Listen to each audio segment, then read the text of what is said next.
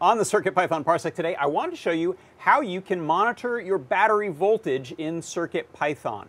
So here we have a Feather M4, and this and a number of our other boards, especially ones that have a battery input, have a pin, one of the analog pins, that can be used as a voltage monitoring pin. It is not broken out onto the board, it is just used sort of internally as a voltage divider to tell you what the voltage is on the battery.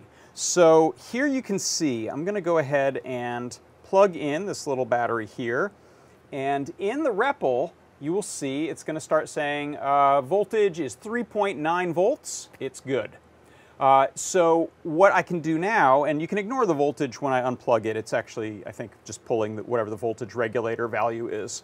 But when I plug in another battery, this is a big fat battery I had sitting around and hadn't used in a long time, this one says, hey, 3.0, 3.05 volts is low, it's time to charge.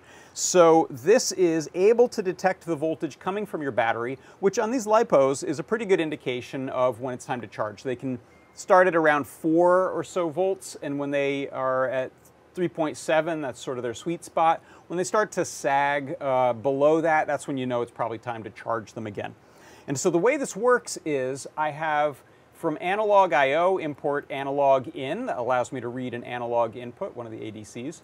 And then I'm setting up this variable VBAT voltage equals analog in board.voltage monitor. Not all boards have this, but I'll show you on another Parsec how you can create your own if you need it. But this is an internal pin that's used to monitor that voltage.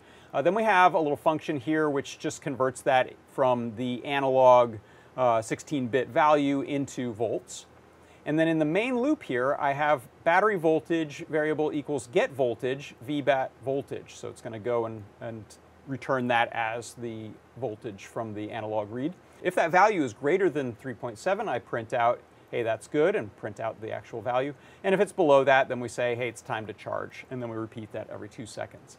And so that is how you can monitor your battery voltage on your microcontroller inside of CircuitPython. And that is your CircuitPython Parsec.